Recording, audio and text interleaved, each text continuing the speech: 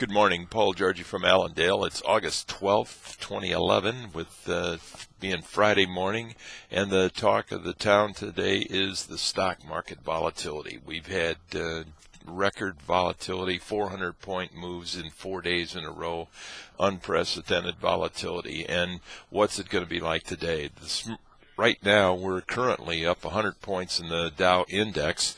So it looks like we're due for some more volatility here today. The dollar down 25 as we speak. Crude oil's up 105 after being down about 50 just a short time ago. So we've got a lot of economic news and a lot of adjustments by countries. We had several countries in Europe banning the short selling in their stock markets, which could slow down some of the pressure in those markets.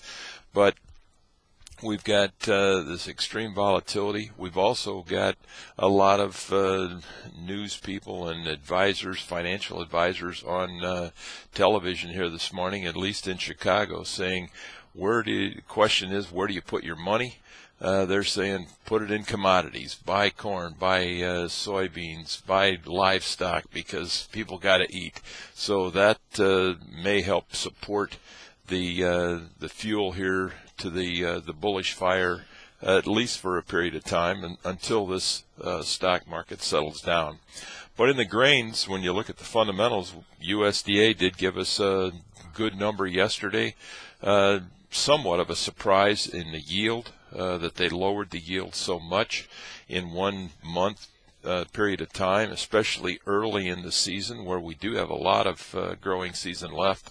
The corn market, you've got to remember back in April and May when we got the planting progress numbers, we had about half of the crop planted early and the other half was planted extremely late. Well, we're getting into that time period now where that late part of the corn crop is pollinating and setting ear, and temperatures are cooler through the southern part of the corn belt where the delays were made, and we've got some potential moisture coming into those areas this weekend. So look for a lot of fireworks again on Sunday night, Monday morning. If we get rain, we'll probably be sharply lower. If we don't get rain, and the weather forecast is for a few days of extremely hot weather next week, that could create the incentive here to push markets higher. The other surprise was in the bean yield, where they lowered bean yield by 2 bushel an acre. To do that at this time of year was definitely unprecedented by USDA.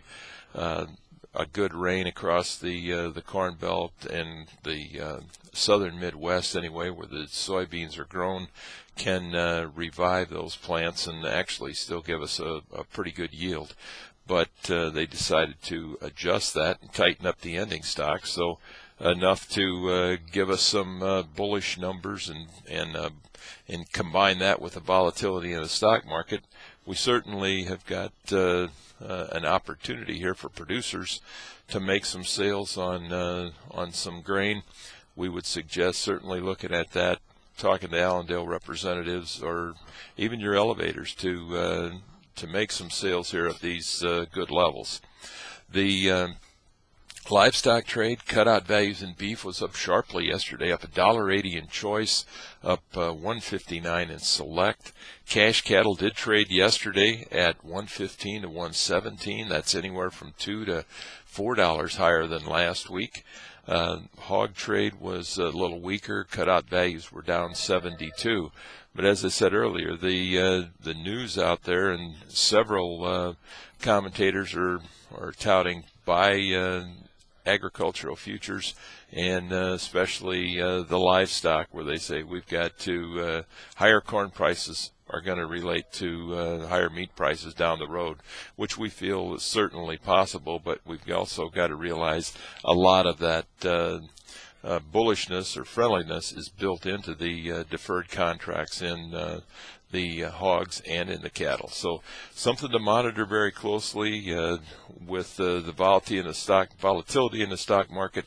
It's going to carry over into agricultural commodities, and use risk management to the best of your ability, because these markets are going to be extremely choppy. Stay in touch with Allendale's research, and Allendale traders will be happy to help you and answer any questions that you might have. We hope you have a very successful trading day, and we'll talk to you on Monday morning.